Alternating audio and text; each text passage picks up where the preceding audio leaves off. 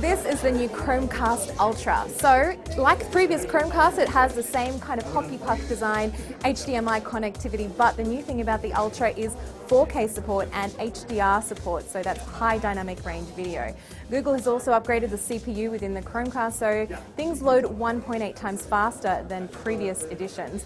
There's also an integrated Ethernet jack in the power cord, so all you need to do in order to get Ethernet connectivity is just plug it into power, and that Ethernet connectivity goes straight into the Chromecast itself. The Chromecast will also be compatible with Google Home, so you can control video playback through voice commands with Google Home, and it's also backwards compatible with older Chromecasts too.